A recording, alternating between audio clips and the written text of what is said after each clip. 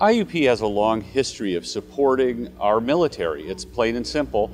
We have had a remarkably strong ROTC program since its very beginning, and we have a number of very prestigious military veterans who have graduated from IUP. We care about the military and we care about the work they do to support our country and our freedom.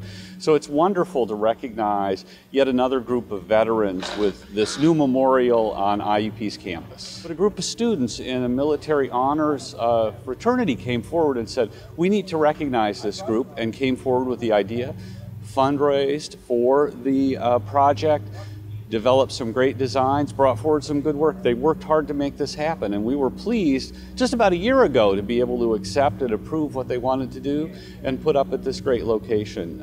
It's just wonderful progress and moved very quickly with their great leadership.